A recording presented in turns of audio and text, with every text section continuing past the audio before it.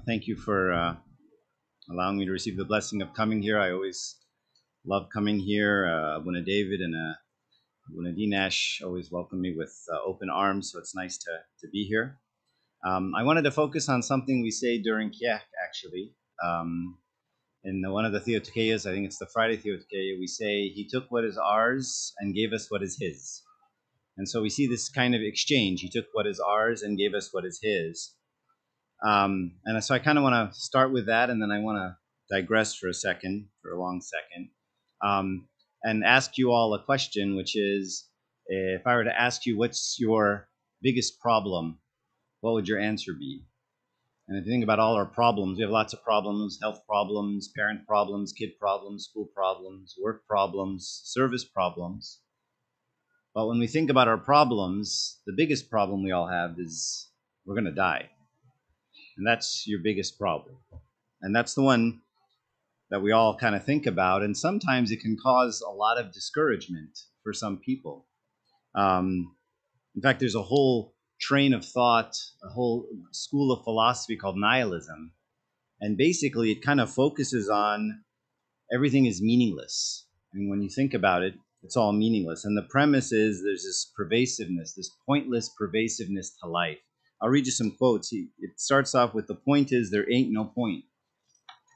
The purpose, there is no purpose to life. You are here to achieve nothing. Whatever you feel is your supreme goal in life is a fiction created by you and your society you are living in, just to keep yourself busy in this purposeless creation. You are born to die. Everything else is pure nonsense. So this kind of thinking commonly torments people here in the West. And it leads people to ask questions about the meaning of the world. And we've been debating these questions for centuries and thousands of years. What's the meaning of life? What's the purpose if we're all going to die? It started with Greek philosophy and Plato, and it just never has ended. And of course, there's no scientific proof or evidence on this in any direction. We can't prove anything. And so with God's grace today, let's kind of talk about this topic of death. And of course, the real topic we all want to think about isn't death. It's about what happens after death. And that's the part that we can not observe with any kind of proof. And you can imagine death evokes makes you think about a lot of things. I'm sure some of you have been at the side of someone who passed away in a hospital bed. And I even imagine the women that wrapped Jesus, as they were wrapping him. I mean, Jesus was dead. And they wrapped him, and they thought to themselves, really? This is it? After he raised people from the dead, walked on water, did all these things, this is how it ends? And I'm sure it made them question a lot of things. And ultimately, this question of death has created lots of people to try to give answers. Right? So let's kind of think about the answers, because the answers have gone into two different camps. And so I'll talk about the two different camps. The first one I'll call the ancient religious view. And I'm going to use the word religious in quotes because it's not Christianity. So this view applies to Hinduism, Buddhism, Greek philosophy, Plato, Aristotle, all of these religions that try to explain death. And what it does is it defends this other world view. It says, well, the world on earth here, this is really bad, but the world that's coming, that's the good one. And it belittles this world that we're in, that it's meaningless, it's evil, and the only time you end the meaninglessness and the evilness is when you go to the next world. So that's kind of this religious explanation that's out there. And then there's a secular view, the atheist view, which defends this world. In the name of the now, it rejects any possibility of eternity. There is no eternity, and in fact, it reduces man to a de facto accident, transitory, temporal occurrence that just happened to happen, and we're just in it. And so the question is, as a Christian, do I have to accept one of these two, or can I accept both? And why does it matter? Well, it turns out it's important what your view on death is, because what your view on death is affects what your view on life is and how you live your life. It's called my worldview, and it affects everything, and it permeates every part of my personality and any part of my outlook. And for some of us, because of our relationship to death isn't healthy, death is horrible. It's very fearsome. And there are people who are very, very scared of death. And there are people who don't go to funerals. There are people who don't want to talk about it. And there's people we saw during COVID who just kind of lost it, right? That scared to get sick, that scared to die. And their views are very harsh on death. And you don't want to, when their parents talk about it, I don't want to hear it. I don't want to deal with it. I can't deal with it. And so, which is it? Should I take this secular view about the world now? Do I have to accept that view, or do I accept this ancient religious view that it isn't about this world, it's about the next world, right? And which camp do I take? And it turns out that I don't have to accept either one. The Christian faith actually gives us a different answer. It gives us this third answer. St. Paul basically says, the last enemy to be destroyed is death. Where, O death, is your victory? Where, O death, is your sting? So this is what St. Paul says in Corinthians. The last enemy to be destroyed is death. So the Christian answer is the annihilation of death, the destruction of death. As we say in the hymns of the church, trampling down death. And so in the final analysis, kind of this religious perspective or the secular perspective, neither one's really Christian. And both are unsatisfying in different ways. And neither one of us gives us a real answer. So let's kind of delve into the two. The first one is the ancient religious view. And again, I keep calling it religious in quotes, because it's not really Christian.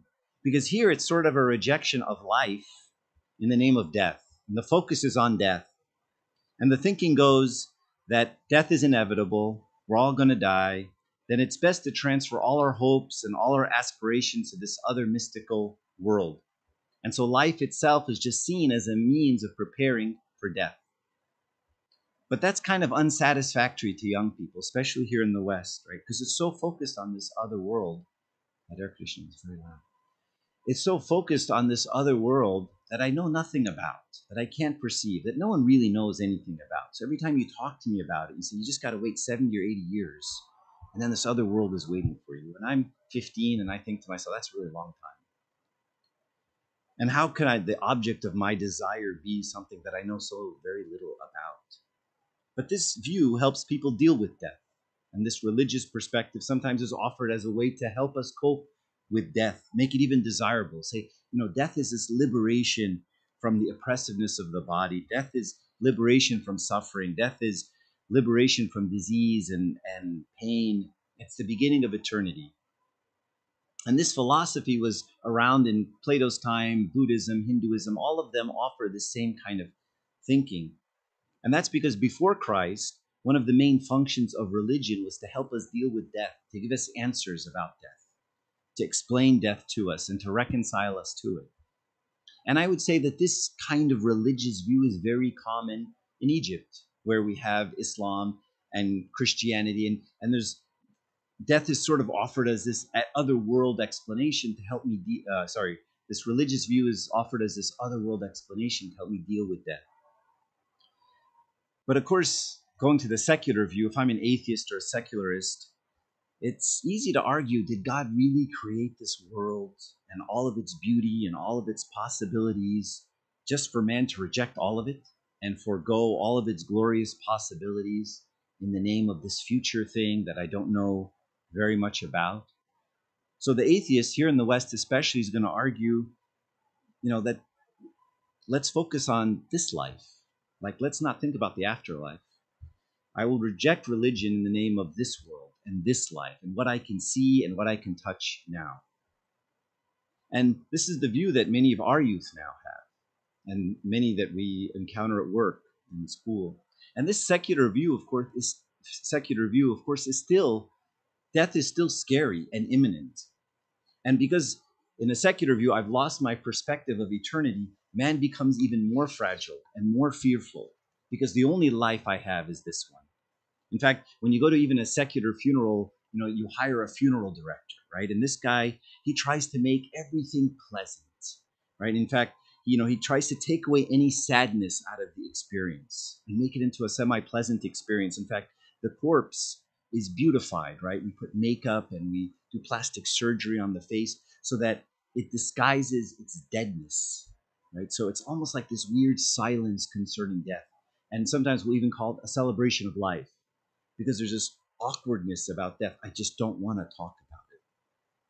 And so, because the secularist only thinks about this world and this life, then my goal as a man is just to make this life and this world as meaningful and as rich and as happy as possible, right?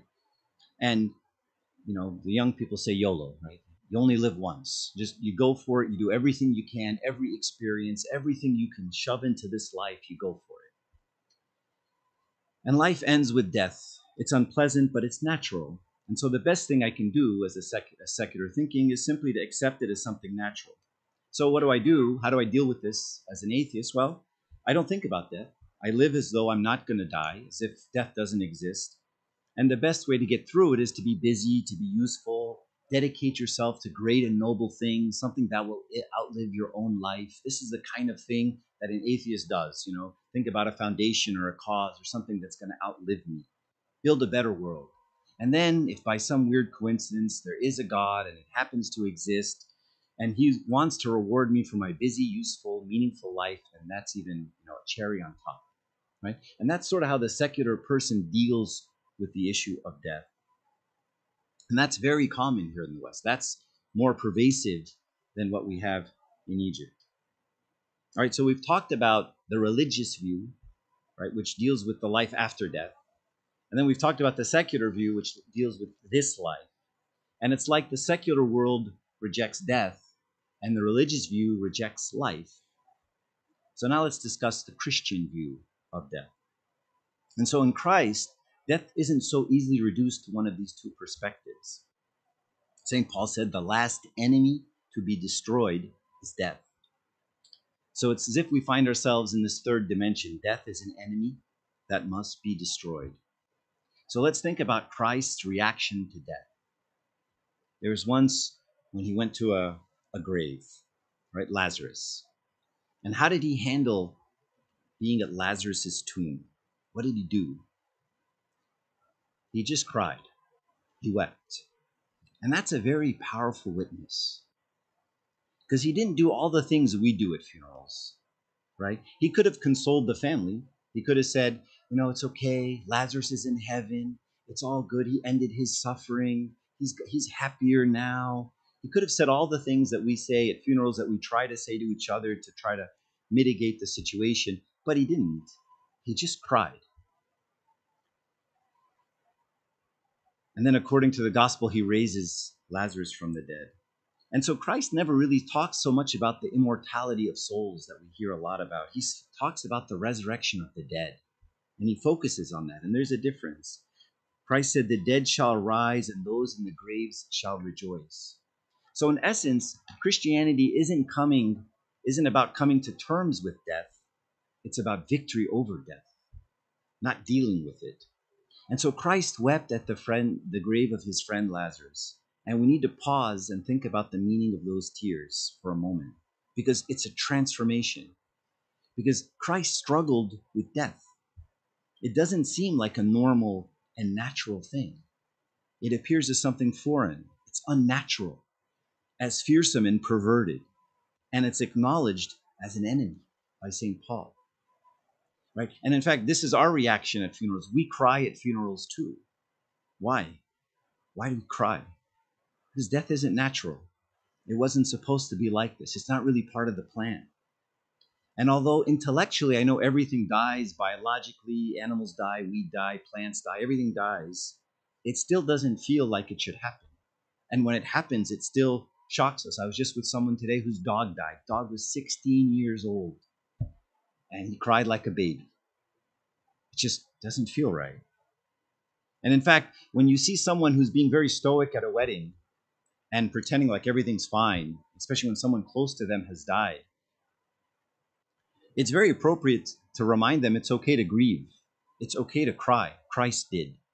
You have to let it out because it doesn't feel right. You shouldn't just say, oh, it's natural, everyone dies, it's fine. No, you wouldn't be a human being to have that reaction. And so the question we face as Christians is, where does death come from? Where did death get invented? That's a good answer. And the answer is not from God. Death didn't come from God. In the book of wisdom, there's this beautiful verse. It says, this brief statement. It says, God did not make death, and he does not delight in the death of the living, for he created all things that they might exist. And so the first mention we see of death is in the garden. God said, don't eat of this tree, or else death you shall surely die. And by the way, he didn't say, I'll kill you. He said, death you shall die if you choose from this tree. That means in the world, in creation, there's this power, this thing that didn't come from God. He didn't create, and it opposes him. It's different to him. Everywhere in the gospel, God is called life, the giver of life, Ma'atil Hayat. Right? He's never, death is never talked about as a characteristic of him. So if death didn't come from God, where did it come from? In Romans, St. Paul tells us, and through sin, death has come into the world. And in fact, we say the same thing in the liturgy, don't we? In the prayer of reconciliation, death entered the world through the envy of the devil. So death is this foreign thing that came into the world. It's kind of not supposed to be part of the plan. It came into the world as a spiritual catastrophe. It isn't natural. It's not part of the plan. It's a foreign enemy that came into the world. And so Christianity tells us that death isn't some mystery to be solved or something to be explained. It's an enemy to be destroyed. And that's exactly what Christ does. He comes and he conquers that enemy. In the Apostles' Creed, it says, I believe in the resurrection of the body. And in the Creed, we say, we look for the resurrection of the dead. This is what we constantly affirm.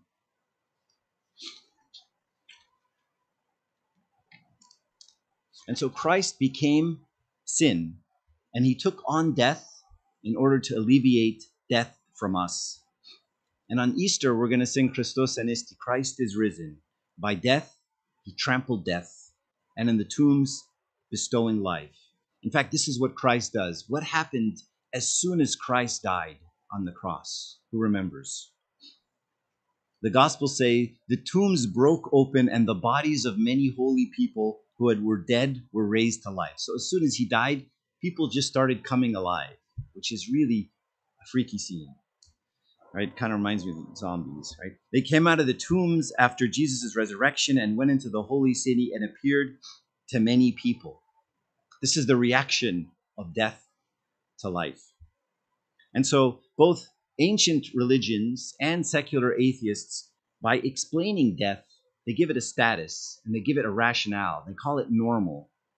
And only Christianity proclaims it to be abnormal and truly horrible. At the grave, Jesus wept. And when his own hour approached, he began to be deeply distressed and troubled. Death isn't part of the plan. And so the secular world tells us we want freedom, we want prosperity, we want to be well fed. But what's the use of all of these things, freedom, prosperity, and food, to one who's condemned to die?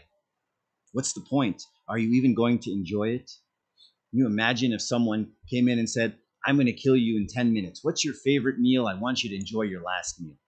Well, you know what? I'm probably not going to enjoy it, right? Knowing this thing is looming over my head, can I enjoy any of life, right? And I have to resort into one of these worlds where I just try to get as much out of life as I can, or I simply dismiss life altogether and say it's just a matter of the other life that I'm focused on.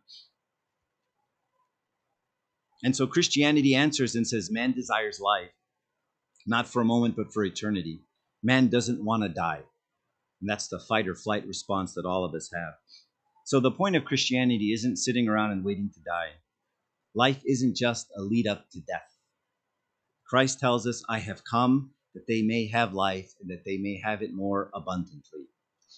So there's no more loneliness, there's no more fear, there's no more darkness. Christ says, I am with you now and always in complete knowledge, complete love, and complete power. Christ makes life bearable. So as we go through a Holy Week and we think about everything we're seeing here, thine is the power and the glory and the blessing and the majesty. You know, when we think about this icon of Christ crucified and the pictures of Christ crucified, and if someone came in off the street and saw us talking or praying to a crucified Christ and saying, thine is the power and the glory, wouldn't they think we're off our rockers? Doesn't make much sense. But we know what his death is doing. We know his death is conquering death. And so how do I participate in this conquering of death that Christ gave us, that we're going to participate with on Friday and on Easter? Again, let's go back to the story of the creation. What did Adam and Eve do wrong? Well, the first thing is they chose, I know you know the answer. The first thing they did is they chose the fruit that God didn't bless. I'll say it another way. They chose not God. They chose to detach themselves from God and not obey his commandments. As we say in the Gregorian liturgy, I plucked for myself the sentence of death. And St. Augustine tells us beautifully, you have created for us yourself, Lord, and our hearts cannot rest until they find rest in you. So that's the tragedy of the story of creation, is they chose not God. And life becomes meaningless when it's cut off from God, when it's cut off from beauty. And we even see this in a flower, right? We all know how a flower works. You can cut it and it'll live for a little bit, but you know it's dying. And you know it's just a matter of time, right? And when you cut a branch off from the tree, you know it's just a matter of time before it dies. Anything cut off from life is dead. So the first thing they did is they chose not God. But that's okay. I do that all the time. I did that today. Right? Many times we choose not God. Now what did they do? Well, they were naked, they were ashamed, and they wanted to clothe themselves. So what did they do? They sewed some fig leaves together and they covered themselves. What's wrong with that? Well, they wanted to fix it. They had a problem and they wanted to fix it. It seemed like a good idea. Fig leaves are nice and big. An animal skin. He had an animal sacrifice. He basically said, I will cover your sins. You don't cover your own sins. I take care of that. And this sacrifice was a prefigurement to his sacrifice on the cross on Friday. And so who clothed them? God clothes them. Who covers them? God covered them with their own sacrifice. Today, over and over, we read about the tree, the fig tree that Christ cursed, how it had leaves but no fruit. And sometimes those same big fig leaves are the ones we use to cover ourselves. The fathers of the church teach us that the fig leaves in the story of the cursed tree, those fig leaves are acts we can do. They're ascetic acts. They're the sacraments, and they look really good, but they're not an end in of themselves. They have to bear fruit. And sometimes I want to cover myself, so I do more acts. I do more fasts. I do more prayers. I do more vigils. I attend more liturgies. I do more things. But Christ says that's not how you cover your sin. I cover your sin. I do it. So let's get to our final point. Ever heard the expression, you are what you eat? Man is what he eats. And so what do we eat? What did Adam eat? He ate death. What do we eat? Death. We eat dead animals, dead fruits and vegetables, and we think it's totally normal. But everything we're eating is in the process of rotting, isn't it? And so we have to get to it early, right? It's, you got to put it in the fridge, you got to put something on it, you can't just leave it because it's rotting. It's because it's dead. It's been plucked. And so this is what we're doing. We're hungry and we're trying to fill ourselves. And what do we fill ourselves with? Death. And so Christ comes along and says, don't do that. Don't fill yourself with death. Fill it with life. And in fact, this is exactly what Jesus said to the Pharisees, didn't he? He said, your fathers what? Ate manna in the wilderness and are dead. He who eats my flesh and drinks my blood, I will raise on the last day. Again, the concept of resurrection. I was watching a movie, and this father and son were stranded in this desert, and they had no food, and they had like one little piece of food left, and help was not coming. And so the son told his dad, the father told his son, I want you to eat this, right? Eat it so that you can live. All right, I want you to have life in you. And I look at the story of the Last Supper, and I think it's the same story. Christ gives this to them and says, eat this so you can live. This thing will give you life. This thing is me, and I am life. Don't eat death. Don't choose the meaninglessness of the world. And that's ultimately what the Eucharist is, right? When we think about the Eucharist and Abuna praying on the bread, and we transform it into the body of Christ. So when Abuna is done with the liturgy, how many bodies of Christ do we have? This is class participation time. How many bodies of Christ do we have? One body of Christ. And then Abuna takes the body of Christ and he breaks it up into 100 pieces.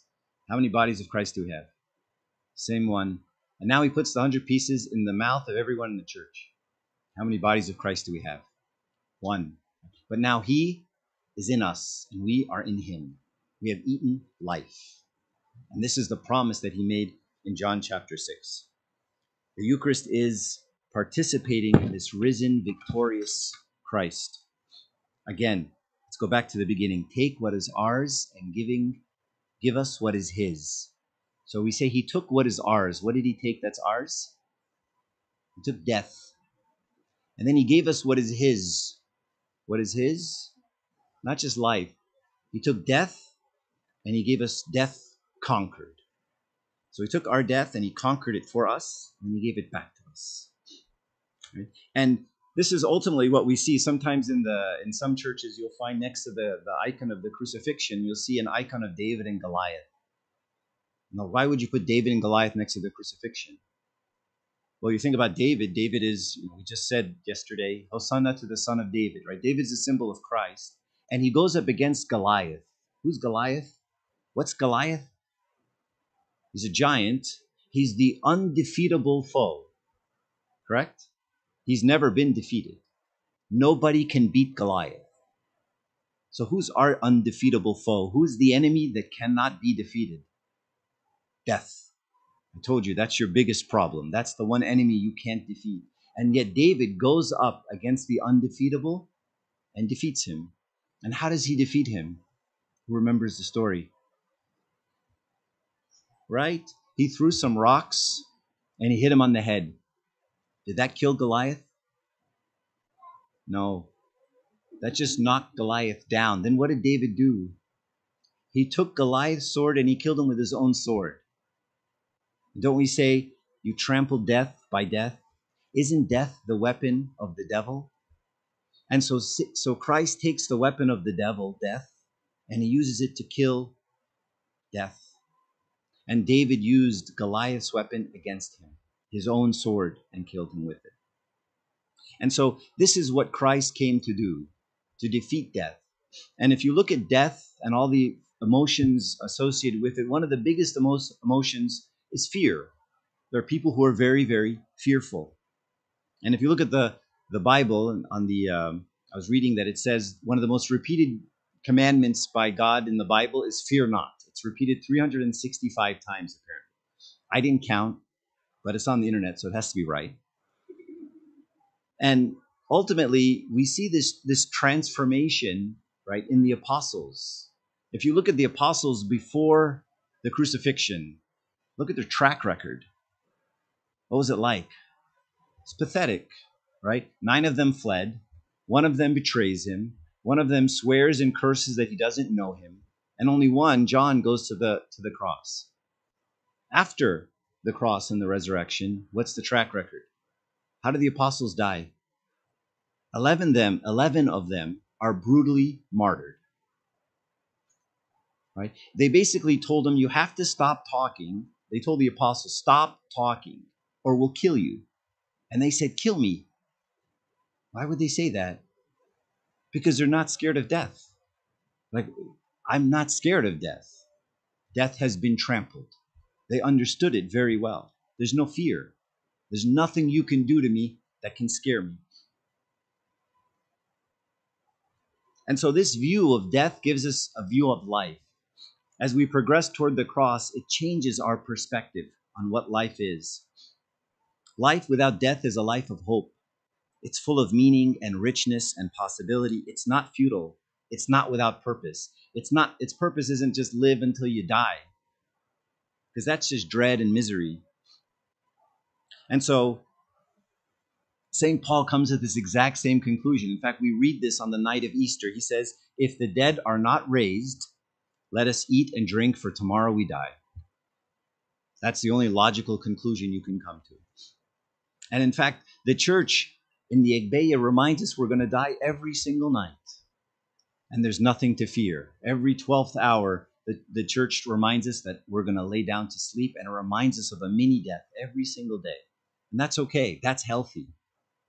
Because once I understand the concept of how Christ trampled death, my life has a new meaning.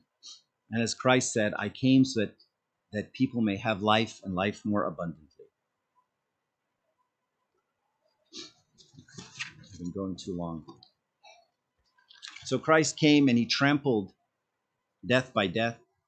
And in fact, even in the prayer of thanksgiving, we say things like, tread on serpents and scorpions and every power of the enemy. You think about a statement like that. How do you tread on a serpent? Has anyone here ever seen a snake on the ground? You ever think you could step on it? You'd be scared to death to step on it, right? You would never tread on a serpent or a scorpion because they can bite right through a shoe. They can sting right through a shoe, unless it's what? Dead, right?